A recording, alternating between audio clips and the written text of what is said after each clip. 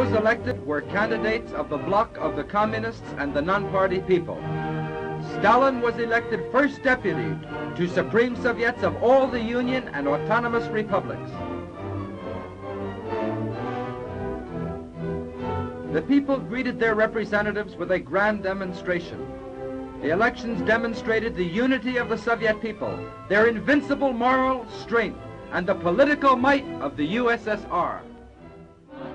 Terror was critical for the Soviet system in sustaining the gap between reality and the lofty utopian claims that the system made. How long can you sustain belief in utopian goals that the population was showered and bombarded with? At a certain point, this gap between what the Soviets were claiming to do and what they were actually achieving were about to expand, and the gap would be unbridgeable.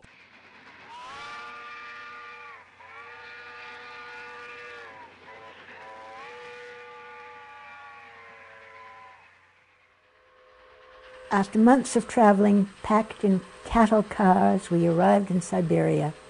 It was raining very hard. Buyers were arriving, but we were being sold only by the wagon load. So the contractors couldn't pick and choose. They had to buy the whole group of us. But no one wanted a trainload of women and little children. So it was 2 weeks before a company in the Altai region bought us to cut trees. Then we had to walk another 8 days into the mountains. At night, we just sat in the cold with no protection. I was still wearing the same summer dress and sandals. All of us were still wearing the same things we had on when we were arrested. A year later, when the work in the forest was done, we were herded into cattle cars for another miserable 2-month trip, this time to the Lena River.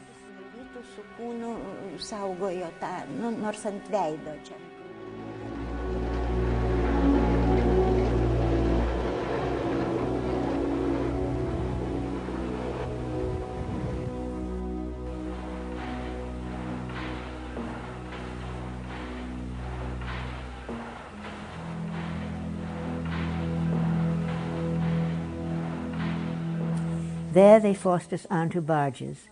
It was a long trip down the Lena River toward a part of the Arctic Ocean called the Laptev Sea. We were dumped off on desolate, empty islands, thousands of us. Frozen earth. Nothing grew there. Very rough KGB commanders with rifles organized us into work brigades. My brother Romas decided to work in the fishing brigade because they promised him extra food. It was dangerous work. They had to wade into the water among the ice floe, and in August the water was already freezing. He was still wearing his high school shirt and pants, all torn to pieces by a year of cruel labor. But Father had said that Romas was to provide food for us, and he was determined to get us food, as Father had said. Mother died later that winter, but I think I am alive today because of Romas's work. I was in the Children's Brigade, and we pulled logs out of the water. We were all under 13 years old. Everyone had to work in order to get food coupons, and you needed coupons to eat. We worked 12 or 13 hours a day, and if they said more, we had to work more, 7 days a week. After 1 week of terrible work, I was paid 3 rubles in coupons, not even enough for a loaf of bread. I sat on the shore and cried all by myself after that. I wanted to help my family so much, but I couldn't even earn a loaf of bread. It was very hard work, especially when the snow started in September. Frozen sludge covered the water.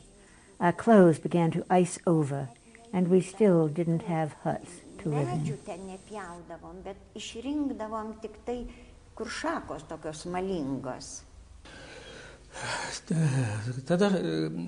After I was sentenced 25 years of hard labor, I was shipped off to the Urals, to a slave labor camp. All political prisoners had to perform the absolutely hardest labor, forestry, mining, construction. It was dangerous and unsafe. On top of the hard work, there was very little food and we were starving. Many prisoners died. Huge numbers starved to death. And this was by plan. It was a kind of torture. Sometimes they would have us do work that was entirely pointless. But we had been labeled enemies of the people, and the enemies of the people had to be liquidated, that is, eliminated. That was the official line, and they were quite open about it. The prison camp where I was located wasn't a big one, about 3,000 people. But camps like these were spread out all over the entire USSR. So in actuality, millions of people were incarcerated as political prisoners at this time. In fact, there were tens of thousands of these slave labor camps all over Russia, even as far east as the Magadan region. I was a political prisoner because I was struggling for my nation's freedom, which is the highest political goal. But I was reduced to the position of being a slave. None of us had any rights. We had absolutely no rights, none of the basic rights that are granted to prisoners in other countries. But that was all part of their plan.